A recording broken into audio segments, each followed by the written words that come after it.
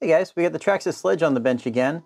If you're interested in picking one of these up, check out Tiny Adventures RC. I'll put a link to their website down in the description. In the last video, we installed the Traxxas upgraded ring and pinion gears.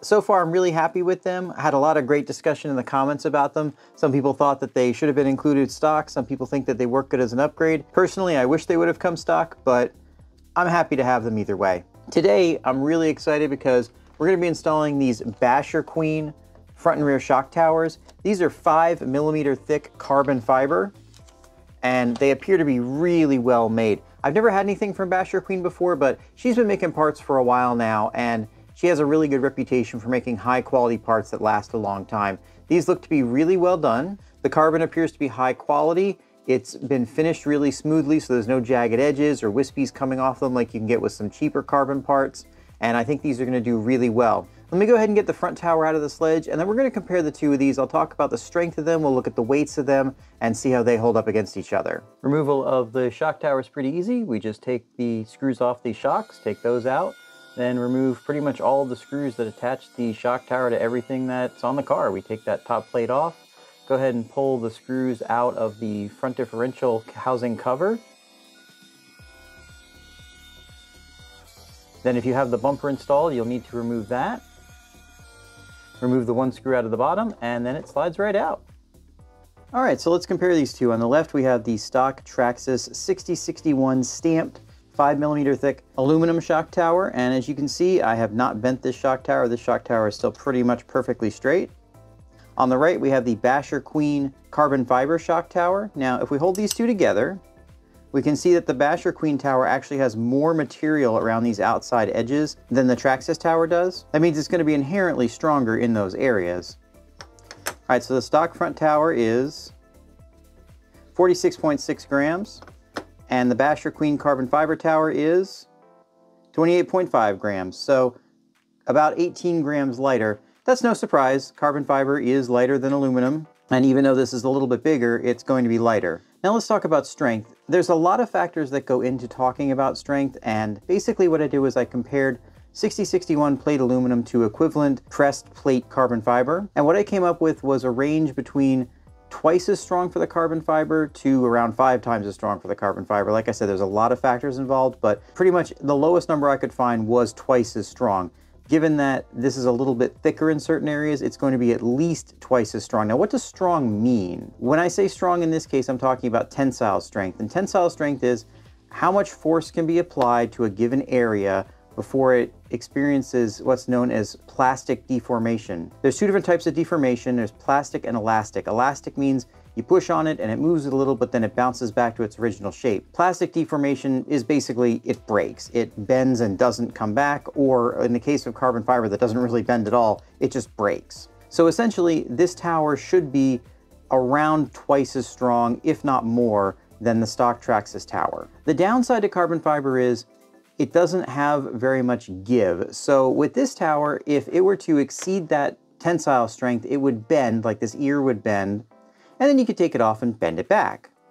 With this, it's going to take more force to accomplish that, but once you do exceed that limit, it's just gonna snap. It'll crack and it's junk. So that is a disadvantage to carbon fiber, but honestly, I don't think it's gonna be a big deal. Given that I haven't been able to bend this tower, and this is gonna be significantly stronger, I don't think we're gonna have any troubles with it. Let's go ahead and get these installed, and I'll show you what it looks like. All right, Basherqueen shock towers are in.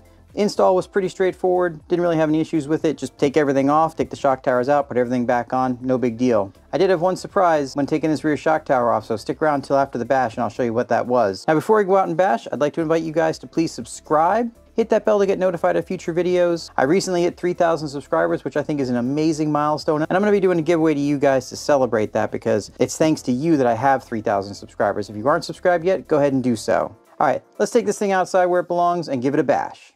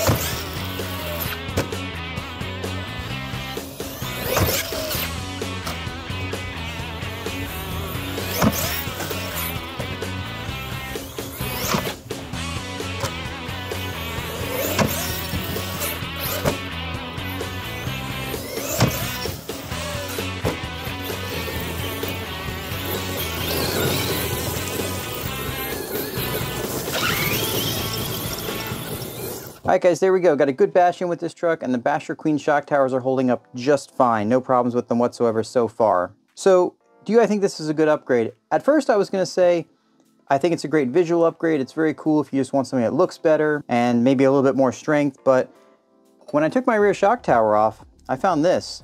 This thing's bent like a banana. And I know exactly when this happened. I had one bad crash where I landed from about 15 feet in the air directly on this rear wing. This rear wing's pretty stiff, and not only did I bend this shock tower, which I didn't realize until I took it off, but I also ripped off a couple of the mounts at the bottom of the wing. I put them back on with some washers for now.